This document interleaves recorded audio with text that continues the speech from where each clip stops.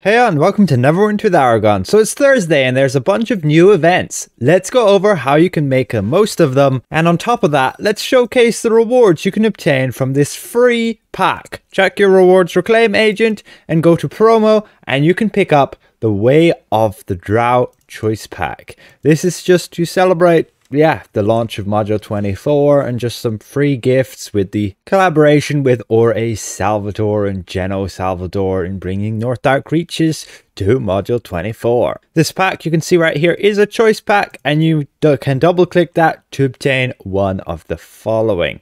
I'm going to go and copy this pack over multiple times and we can showcase each of the rewards. But ultimately you can obtain a free Druid Warden, which is one of the best companions to have summoned to support your party so they can deal extra damage. And otherwise, in combination with like Wolfgar, it is one of the best companions to give you a decent amount of stats. We'll go over the rest of the rewards, showcasing the hairstyles later on in the video. But additionally, we have the event returning, Harvester of Nightmares. It's a 21 progression event, and after every week you can obtain more rewards.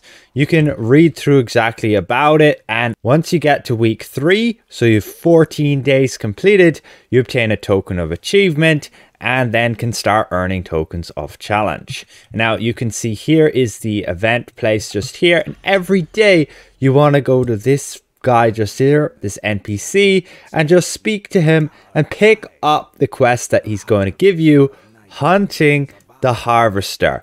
And this will give you the rewards, as you can see, dream-filled cash. And it's very simple, guys. You just obtain that quest and then you can go to like your zone chat or looking for group chat and just give a plus event or just invite everybody who says plus event. Then go to your queues and just queue for the event. You can also just queue it publicly, but you might end up with, maybe not the best players, might have more of a rough time. And you just go kill everything in one arena, go to the next arena, kill everything, and go to the final arena and beat up the boss, and you're done. Week 2, I believe you can fight an optional second boss, and I believe on week 3, then you just fight 2 bosses and clear 1 room and you're done. But additionally, we have the trade bar discount event, which is awesome for getting upgrade tokens. You can see here, you can go and you can purchase those tokens for just 2 trade bars per token, and this means you can gain an insane amount of character progression by saving trade bars, and then you can use them to upgrade the companions you need, which is what I'm going to do on my wizard. Now, to get trade bars, well, you can use your enchanted keys to open lockboxes. There are 9 older ones which are really good for trade bars. I've made a video, just look up like the best lockbox to open in like Module 24 or 2022. And otherwise, there's going to be Astral lockboxes you can buy with Astral Diamonds, which will give you trade bars.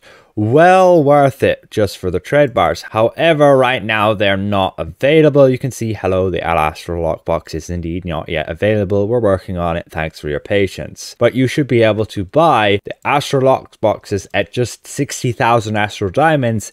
And just from the trade bars alone, they value at like 200,000. So you absolutely get your money back if you are to buy them with Astral Diamonds. You can also buy them from other players from the auction house. They usually are a bit more expensive. But additionally, we have ×2 refining stones. And here I would recommend you go and you look up the video for Dread Ring farming. You want to go to Dread Ring and you want to go to your certain layer depending on the day. Right now, I believe it's Thursday still, and you'll gain enchanting stone rank 5s from the Phantasmal Fortress. But as soon as it becomes Friday, stop farming them, and because you'll only get extra scripts, you want to wait till the weekend. Just keep an eye out on these days, and the time shift is a bit weird, so make sure it says like illusion over here on the top right when you're in Dread Ring, and that way you'll know you'll be getting enchanting stones when you're in, as you can see,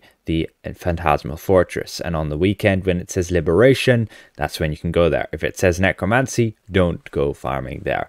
And ultimately, the rewards with the Harvester of Nightmares, you can see you can spend participation tokens here. I recommend getting companion upgrade tokens or mount tokens if you need them.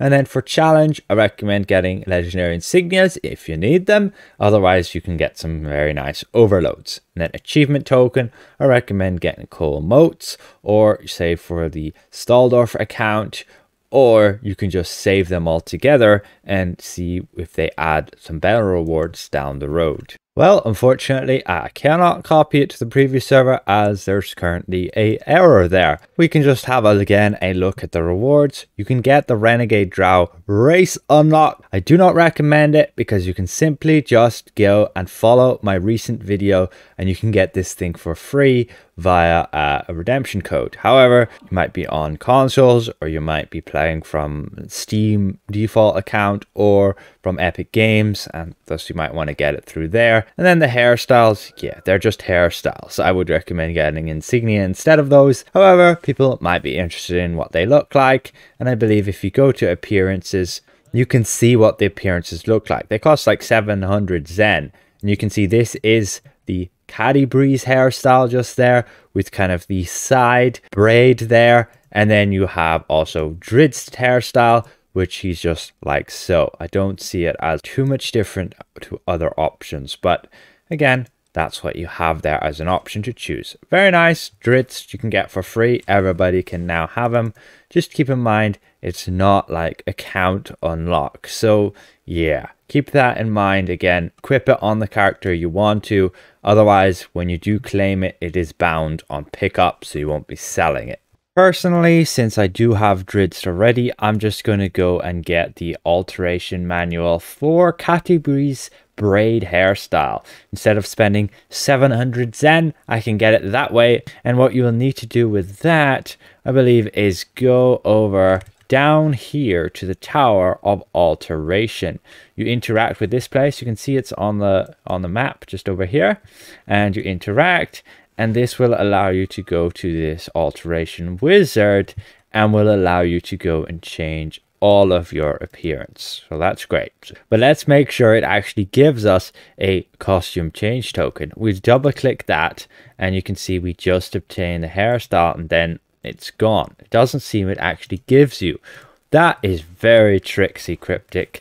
Naughty, naughty. Basically, what that means is if you want to change your appearance and actually use that hairstyle you got, well, you're going to have to go and actually purchase an appearance change token. I'm actually not sure where they list them anymore, but you can get one free via the Cloaked Ascendancy campaign. You can look that up. I've made a video on that before as well. And ultimately, you will use that then to be able to change your hairstyle to that option. There we go. We finally found it. Catty Breeze hairstyle. We can see it looks just like so. It's pretty cool, I guess. You get the braid to the side, which tucks under. Am I going to change to that instead of using my normal hair? I don't think so, to be honest. I'm fairly happy with this hair. But again, you will need a costume change token, and I don't believe you actually get one with that hairstyle, which is a bit of a joke. So you would either have to race re-roll your character or obtain another one of those tokens via the Cloaked Ascendancy campaign. Massive thank you to all of these channel members for their added support. And if I presented this well, consider leaving the video a like. And if you're new around here, consider subscribing. I'll see you guys around. Goodbye for now.